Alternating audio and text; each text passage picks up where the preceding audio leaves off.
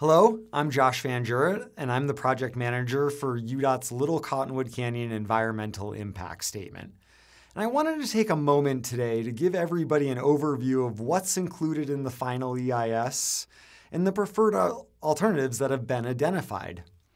UDOT began this EIS a little over 4 years ago in conjunction with the Forest Service, the EPA, the Army Corps of Engineers, the Utah Transit Authority, and Salt Lake City Public Utilities. And the first thing we did was to review the past 30 years worth of studies and reports, and then we did additional environmental assessment, engineering, and impact analysis. So let's begin by reviewing the problems that SR 210 has and is projected to have in the future, a brief overview of the comments we received during the draft EIS, and what changed in the final EIS. For more information on tolling and occupancy restrictions, mobility hubs and parking structures, Wasatch Boulevard, snow sheds, trailheads, and roadside parking limitations, please see part 2 of this video presentation.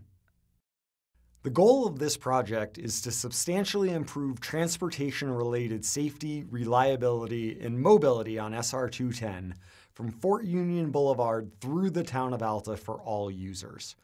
Ultimately, UDOT wants to deliver transportation options that meet the needs of the community while preserving the values of the Wasatch Mountains. Canyon traffic is predicted to have roughly 1,500 vehicles in the peak hour in 2050. And modeling shows that a mountainous road like Little Cottonwood Canyon can only handle around 1,000 vehicles per hour, which means we need to reduce about 30% of the vehicles to reduce congestion, travel times, and queuing. Under the no-build alternative, in 2050, travel times on SR 210 are expected to be 80 to 85 minutes, which is roughly 4 times longer than free-flow travel times, and we expect that this will occur 50 days per year.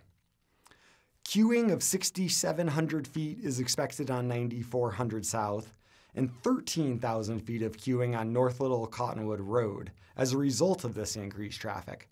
That's nearly 2.5 miles of congestion 50 days per ski season.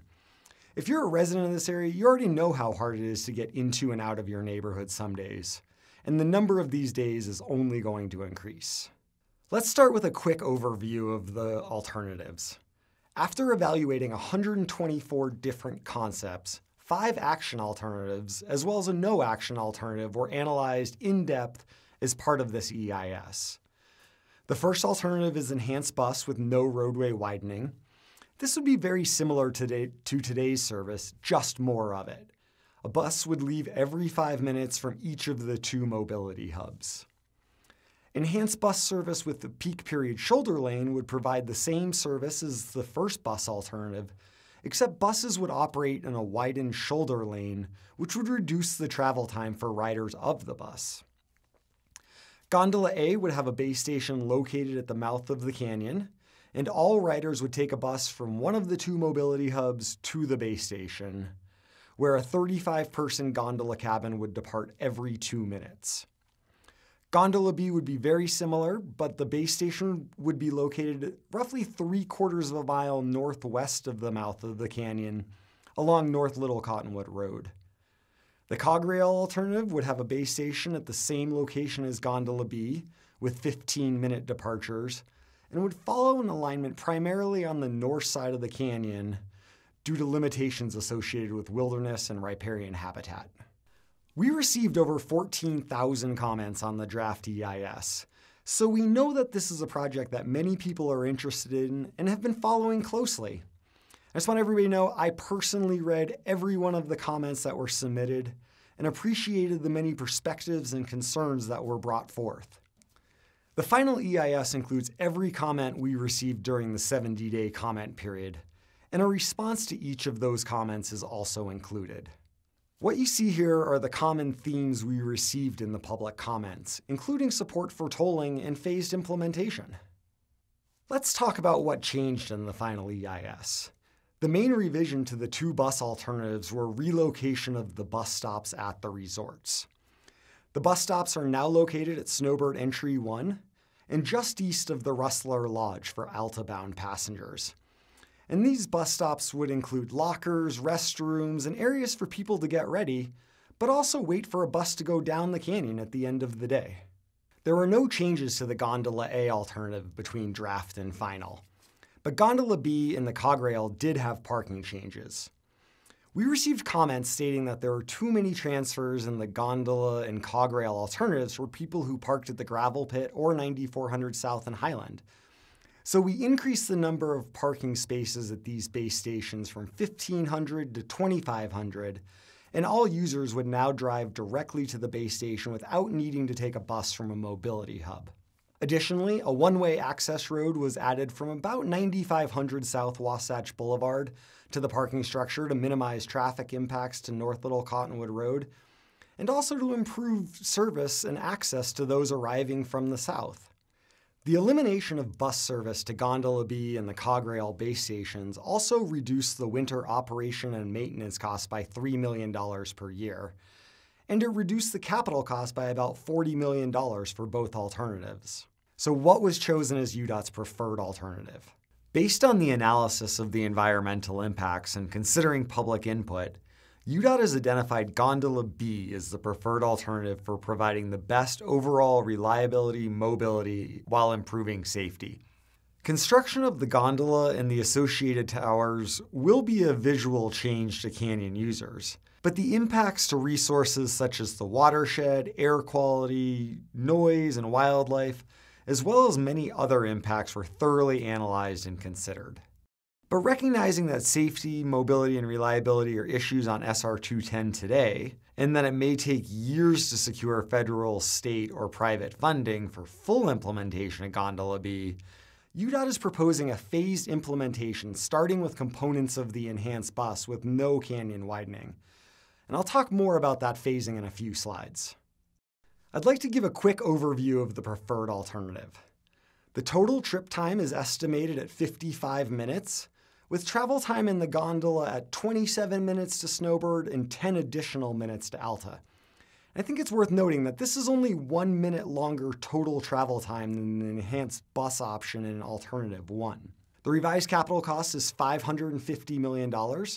This includes $159 million for tolling infrastructure, transit and trailhead parking, snow sheds, and widening Wasatch Boulevard. This $159 million would be consistent across all 5 action alternatives.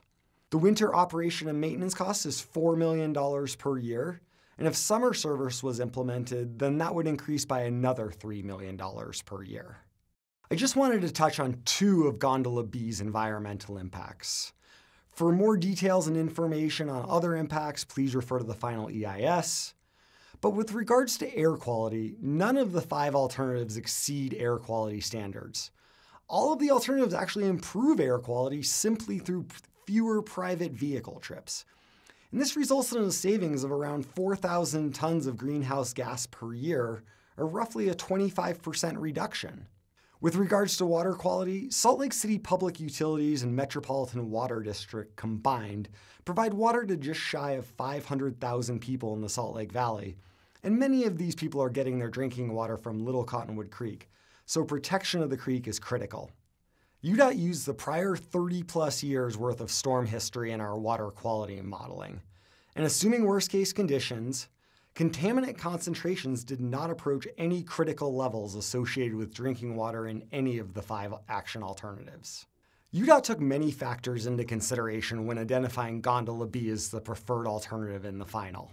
The gondola has the highest travel time reliability, and that's because it operates in a separate alignment from the roadway, so it's not prone to delays associated with heavy snow, crashes, slide-offs, or slow-moving traffic.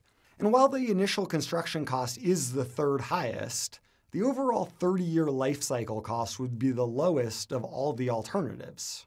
We also completed additional gondola visual simulations between draft and final based on the public comments we received, and these can be found in Chapter 17 and Chapter 32. During the public comment period, many people suggested that UDOT start with increased busing, more parking, and tolling before moving to alternatives that had a larger footprint and larger environmental impacts, and that's what UDOT is proposing. Again, recognizing that safety, mobility, and reliability are issues on SR 210 today, and that it could be years to secure the necessary federal, state, and/or private funding for full implementation of Gondola B, UDOT is proposing a phased implementation plan starting with components of the enhanced bus service without roadway widening in the canyon. Currently, UDOT doesn't have funding to implement the proposed preferred alternative, and this is why we've proposed this structured phasing plan to alleviate current problems while still addressing the long-term need. The proposed phasing would include increased and improved bus service as described in the enhanced bus service alternative with no canyon roadway widening, tolling or single occupancy vehicle restrictions, and the construction of mobility hubs. UDOT would also proceed with Wasatch Boulevard improvements, construction of snow sheds, and implementing trailhead and roadside parking improvements as funding allows. These improvements will improve air quality, protect the watershed, and increase the quality of life for residents and canyon users by reducing traffic congestion as private vehicles shift to transit. Because the recommendations of the Final EIS and the record of decision are so important to current and future generations of canyon users, there will be a 45-day public comment period to help ensure that we make the most informed decisions possible. And we're asking everybody to focus their comments on the analysis contained in the Final EIS, such as revisions made to the draft, the impacts analysis associated with the preferred alternatives, and the proposed phased implementation. We'll be accepting comments through the project website, emails, voicemails, written letters, text messages, and please see our website for the information that you see here. As the lead agency in charge of preparing the EIS, UDOT will be responsible for selecting the preferred alternatives in the record of decision. Issuing the Final EIS as a separate document before the ROD will helpfully help us resolve many of the comments provided on the Final EIS and give everybody another opportunity for public input prior to the issuance of the record of decision. We anticipate issuing a record of decision in the winter of 2022-23, and this is the final step in the EIS process. Implementation of the selected alternative can only occur after the record of decision is issued and when funding is identified. Thank you for taking the time to watch this video, and I hope it was helpful. Also, I hope you'll take some time to review the material that's included in the Final EIS and provide any additional comments that you might have. The public input we've had during this process has been incredible, and I truly believe we have a better document because of all the input that you've provided thus far in the process. Thank you.